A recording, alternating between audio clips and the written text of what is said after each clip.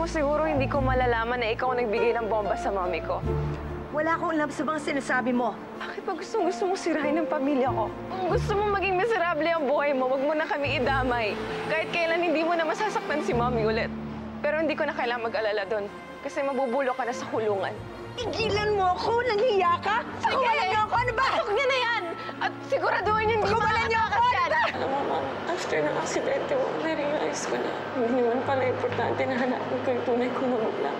Gusto nandiyan naman kayo. You've always been a mother to me. You love me even though hindi mo dugo. And I'll always be grateful for that. Hindi naman nakadepende sa pagkatao kung sino man ang magulang ko. Because you know, the best thing I have is naging anak niyo ako ni Daddy. Kayo ang bubuo ng pagkatao ko. Kaya, Mami, magpagaling ka na. Kasi pag nakalabas ka na dito, babalik na tayo sa dati. At wala nang makakasira sa pamilya natin. Pakawalan niyo ako dito! Sabi ko, pakawalan niyo ako dito, please! Ayoko dito! Hoy! Tigom mo yung bunga mo! Wala kang pakialam kung sino ka! Pare-pareho lang tayong kriminal dito! You don't even know who I am. Ako si Josephine Carter. I'm rich and I'm powerful. Hindi ako gaya mo! Ang babang babae! Ito! Amuyin mo! Para paglabas mo, may matutunan ka! Ano? You don't even know me and what I'm capable of! Tama na! Nagsinungaling na naman ako. At tuwing nagsisinungaling ako, pinadadamay, gumugulo lang lalo. Bagyo, gusto ko nga magsabi ng totoo, hindi ko lang talaga magawa. Alam mo, isipin mo na lang. Ginagawa mo to dahil ayaw mo masaktan yung mga tao mahal mo. Lalo ka na. Di ba tatay ka? Pinoprotektahan mo lang yung pamilya mo. Kaya nga hindi nila pwedeng malaman ang totoo. Ayoko lang dagdagan ng samahan ng loob pa nila.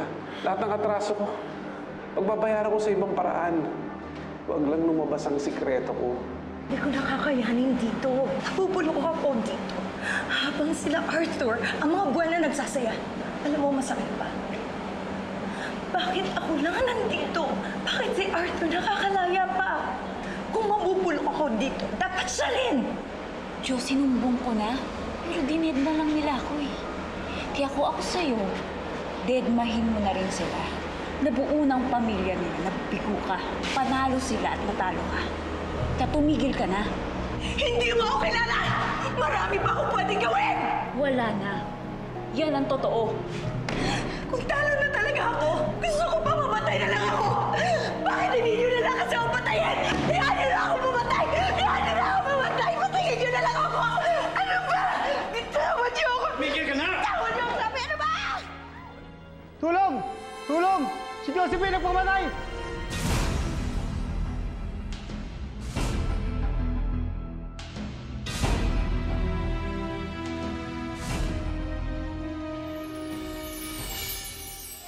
Ate, di ba kaya? Oh, yes. I love Kenneth. So,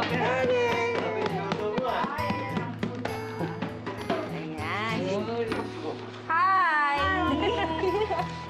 Mga anak, ngayong buo na tayo. Pwede na tayo mag-celebrate ng totoo. Hindi ko akalain magkakasama-sama tayo. But God is good, we're all here together to celebrate. magulo sa atin. So, happy New Year, everyone. Oh, simulan na natin. Wait lang. Happy New Year. Para sa New Year. Yes, I love you all. 1, 2, 3. Ay, pagkain!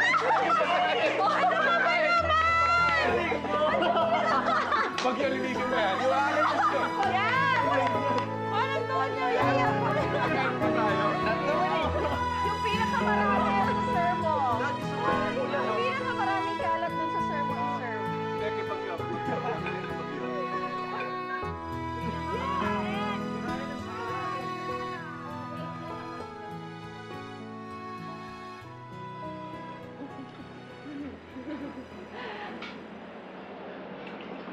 Sige, you can start na. You can start na. Don't wait for us na. Ay. Alam mo, tama si Darlene. Bagong taon, bagong simula. Kaya handa na rin akong magsimula tayo ulit. May problema ba, Arthur? Marami pa akong kailangan ayusin, Bettina. Ngayon, wala na si Josephine. Ngayon, sigurado na akong ligtas ang pamilya natin. Naisip ko, pwede na ako siguro sumuko sa mga polis.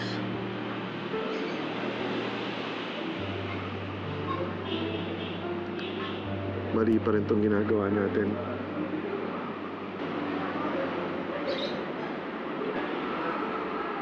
Wala akong magawa kundi magtago. Pero, kahit pa paano, kasama ka namin ng mga bata. Para sa kanila nga, kaya ginagawa ko to. Ayaw ko sila nagtatago. Nagsisinungaling sa mga tao.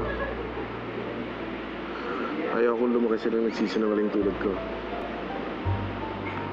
Bettina, kailangan kong gawin to. Kailangan kong harapin ang mga pagkakamali ko. Pero Arthur, ayoko na magkahiwalay pa tayo. Ayoko nang mawasak pa ulit yung pamilya natin. Ayoko na mangyari yung noon. Bettina, makulong man ako. Buo na tayo. Yun ang mahalaga. Pag makulong ako, mabibigyan ako ng dignidad bilang ama. Bettina, balang araw, pag nakalaya na ako, nakapagsimula tayo ng totoo.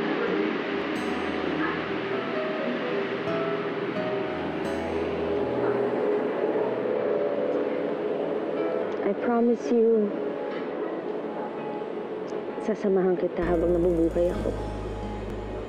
Habang nabubuhay tayo. At sasamahan kita na ayusin lahat ng problema ng pamilya natin. Tama ka. Balang araw, nabubuhay tayo ng malaya. Nasaan na? Nasaan ang dating tayo? Saan nagpunta? Saan nagtago? Bakit ba naglaho? Hindi titigil, hindi susuko. Suko si Daddy? What's the point of that? Lali naman tama, Edwin. Ate, hindi naman siya may kasalanan nun eh. Yung partner niya. Siya dapat yung makulong, hindi si Daddy. Oo, pero hanggat hindi nahuhuli yun, wala tayong magagawa.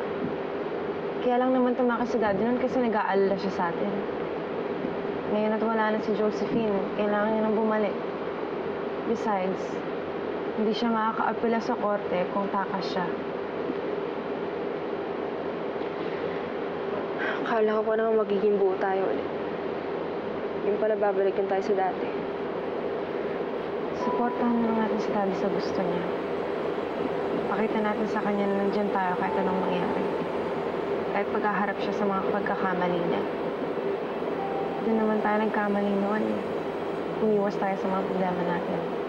Kaya tayo nagkahiwa-hiwalay. And hinayaan natin si Josephine na sirain tayo. At least, ngayon, wala na siya.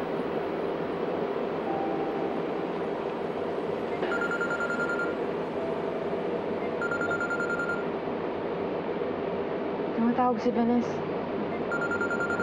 Ate, reject mo na lang.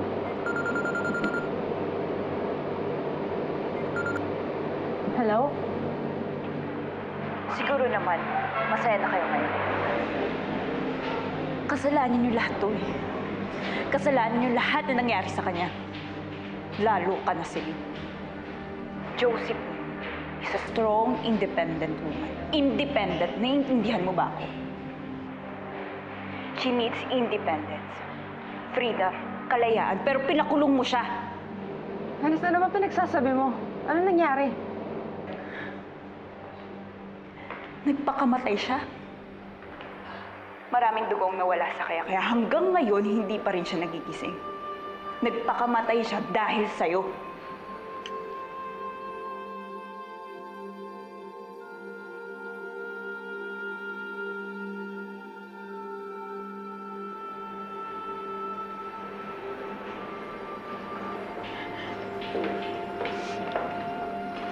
Joe, I hope you're okay. Wake up.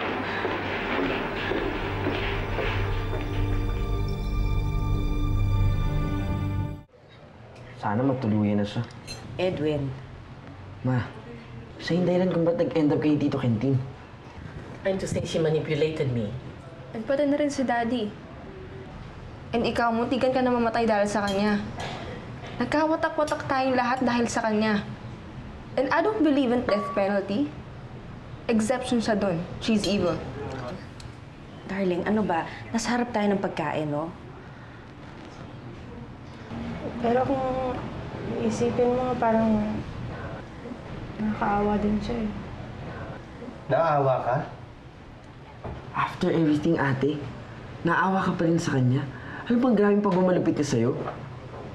Oo nga, pero wala kasing nagmamahal sa kanya eh. Wala siyang pamilya. Kaya yun siguro yung nagtulog sa kanya para magpakamatay. Look, pwede ba? Huwag na tayo magpa-apekto sa nangyayari kay Josephine. Ang intindihin na lang natin ang pamilya natin. Oo, tama yan. Ma, need a prayer? Sige. In the name of the Father, and of the Son, and of the Holy Spirit, Amen. Bless us, O Lord, in these thy gifts, which we are about to receive from thy bounty, through Christ our Lord. Amen. Yeah, that's it.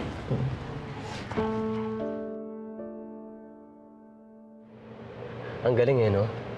Naawa si Celine kay Josephine. Mabait lang si Celine.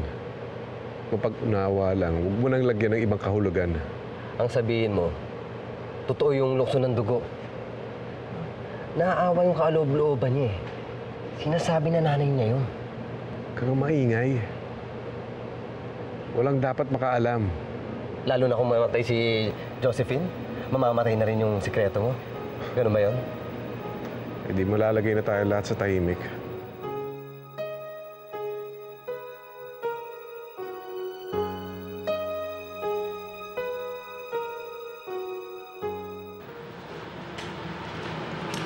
Stable na po siya, pero kailangan lang po natin obserbahan ng pasyente dahil di ba po siya nagigising. Salamat. Sige po ma'am, iwan ko po muna kayo. Sige.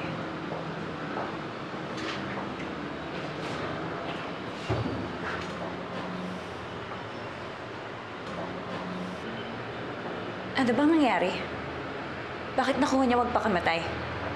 Ma'am, nakakuha po siya ng kapirasong metal sa selda niya. Ito po ang ginamit niyang panlaslas. Huwag po kayo mag-alala, nandiyan po si Officer Maki para sa isang suicide watch. Hindi ko maintindihan kung bakit nagawa niya to. Ipalaban to babaeng to. Baka po nabigla siya sa nangyari sa kanya. Ma'am, may na-receive po akong report na narinig siya na nagbabantang magpakamatay. Kayo po ang kasama niya sa visitation area, di ba? Oh, alam niyo naman pala nagbabalak eh. Bakit hindi niyo binantay ang maigi? Alam niyo, pag may nangyaring masama sa kaibigan ko, ididimanda ko kayo. Huwag po kayo mag-alala. Gagawin po namin ang lahat. Babantayan po namin siya para hindi na maulit ang suicide. Dapat lang. Bantayan mo maigi.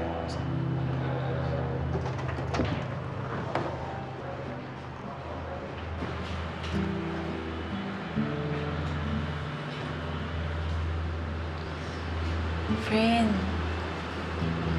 uy, gumising ka na. Hindi mo pa sa akin sinasabi ko nasan yung kayamanan mo. Kailangan kita, Jo. Huwag mo naman akong iwan, no. Jo, wake up. Wake up.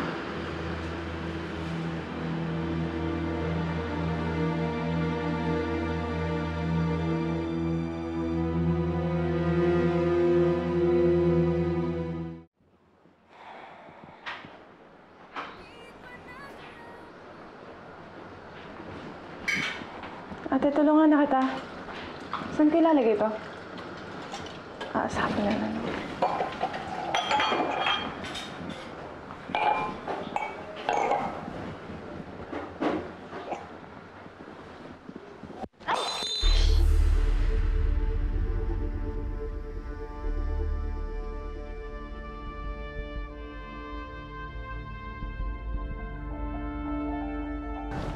Oh my gosh! Celine, oh, tumayo ka na dyan. Manakakuha ng dustpan. Palinis to, bilis! Dito ka, dito ka. Ako, ano ba naman yan? Wait. Kasi naman. May sakit ba? Ano ba yan? Sorry, Mommy. It's okay. It's just a glass. Ang worry ko yung sugat mo. Wait, ha? Thank you, Mommy. Alam mo, ang sarap-sarap talagang pakinggan kapag tinatawag mo akong Mommy. Kasi feeling ko this time, I earned it. Tama, Mommy. Mommy naman talaga kita. And don't you ever forget that, ha, anak? Dahil talaga, gagawin ko ang lahat para sa inyo. Gagamitin ko ang sugat mo. Ipagluluto ko kayo, ikaw, pati ang mga kapatid mo, pati ang daddy mo. And I will try to be the best mother and the best wife that I can be. Thank you, Mommy. Alam mo, kaya ang saya-saya ko na hindi nagtagumpay si Tita Josephine sa lahat ng binabalak niya. Alam mo kung bakit hindi niya ako mapatay-patay, anak. Kasi I have every reason to live. Bawat hining ako, pinaglalaban ko para maging isang mabuting ina. Para sa'yo, para sa mga kapatid mo.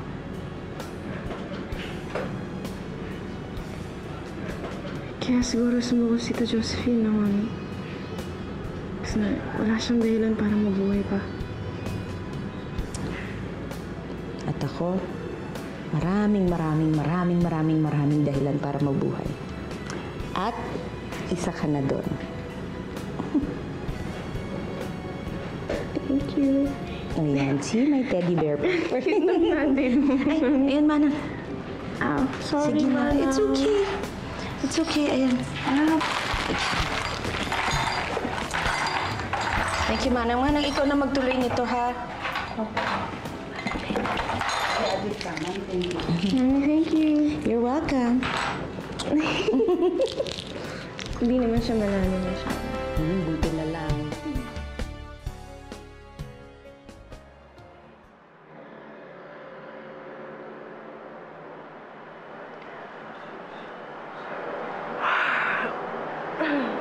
Makapagkap na muna. Natulog ka pa naman, Mami. Iwan ko po muna kayo saglit, ha. Babalik po ako agad.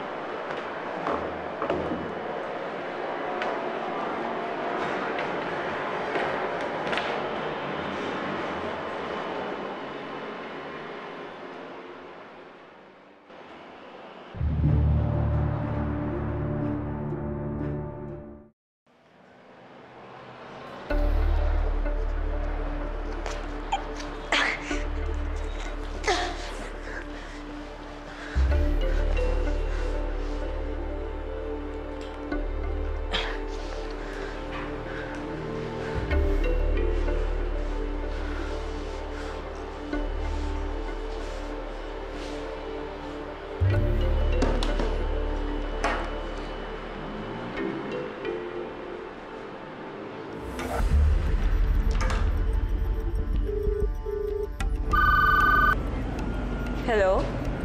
Sino to? Si Josephine ito. Jo! Buhay ka? Oo naman. Buhay ako. At buhay na buhay pa rin ang galit ko sa mga buwan ng iyon. Nagpapanggap lang ako para makatakas ako doon. What? Siyempre, paano ako makakatakas doon? Ang slow mo naman. Okay. Basta, tatakas ako dito. Abangan mo ako.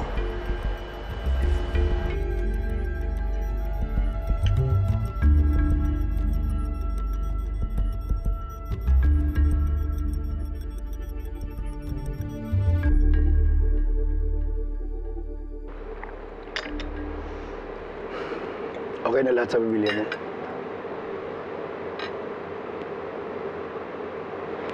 Ako'y salamat sa tulong mo, At nahuli agad si Josephine. Sabi ko naman sa'yo, di ba? Ako bahala sa'yo. Pag may problema ka, lapit ka lang. Huwag lang sa unas na hari na yun. Okay, huwag ka na kasi magselos. Kaibigan ko lang yun. Tayo?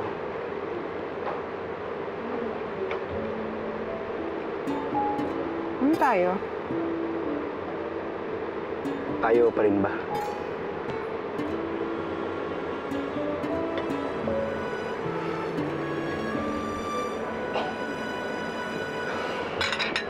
Mahal na mahal kita, Celine.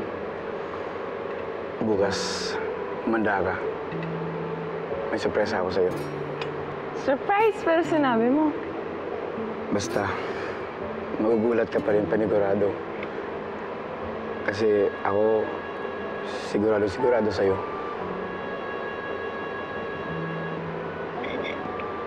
Ano yan? Parang bigla naman ako kinabahan sa sinasabi mo. Surprise nga di ba?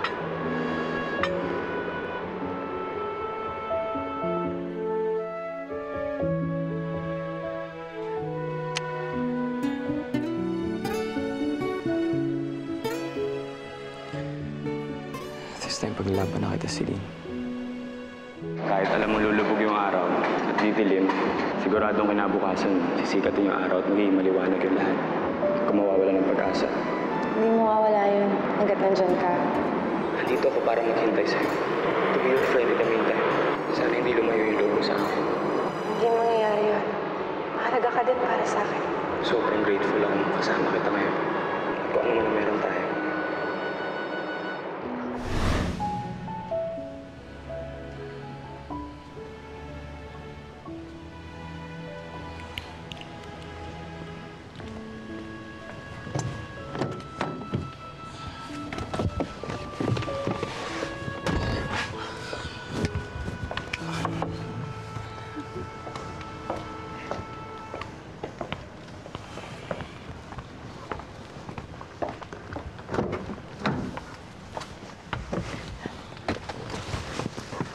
Guess what? Nag-close ko na yung deal sa magazine. Congrats. Ano yung tinatago mo? Ha? Wala. Bakit? Tungkol na naman ba ito kay Celine? Harry, when will you give up? May iba na siya. So move on. Yeah. I'm moving on. Moving on to where? Sa akin? Malalaman mo rin.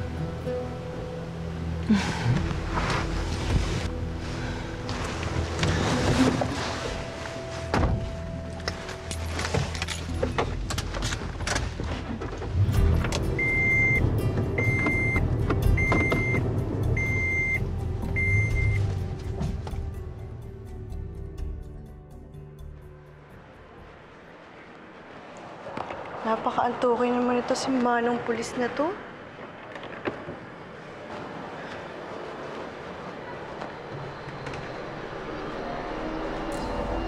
Nasaan na si Miss Josephine?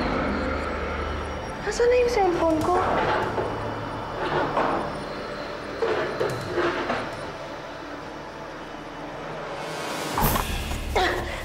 Sorry.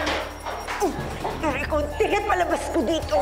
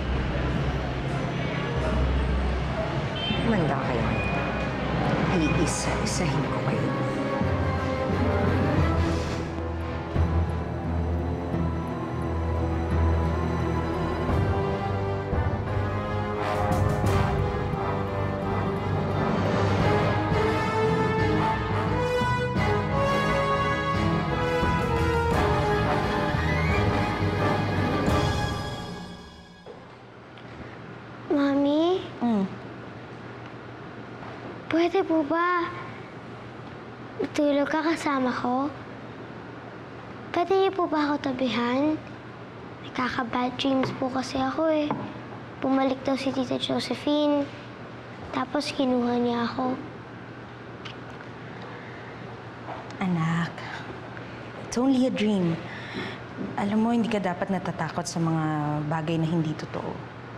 Saka isa pa, alam mo naman, di ba, nakakulong na si Josephine? Hindi ka na niya masasaktan. At syempre ako, hindi ko yun hahayaang mangyari sa'yo.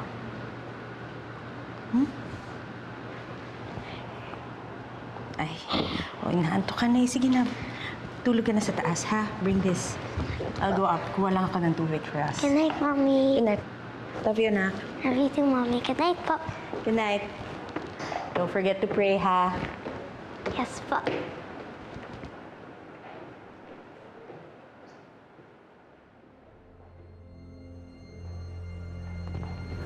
Miss me? Josephine? Kinuha mong lahat sa akin. Sinayang mo lahat ng sinakripisyo ko. Winasak mo puso ko, Bettina. Kaya wawasakin ko rin ang puso mo!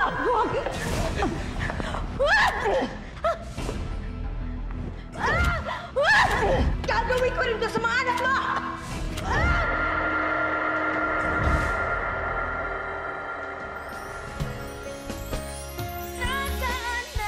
Good mood si Iris. Sabi niya, mag-move on ka na daw. Oo nga. Move on. Move on to the next level. Ano? Magpapropose ako kay Celine. Pero may magagawa ka para masiguro ang kaligtasan ng anak mo. Sabihin mo kay Joseph yung totoo, na anak niya si Celine. Bahala na kung anong mangyari. Kailangan ko makausap si Josephine. Sasabihin ko na yung totoo. Sasabihin ko sa kanya na anak niya si Celine. Hindi ka maniniwala dun sa scoop na nakuha ko dun sa source natin. Dun, sa office nila Celine. What? Unahan ka na ni Pakoy. Nag-propose na siya kay Celine.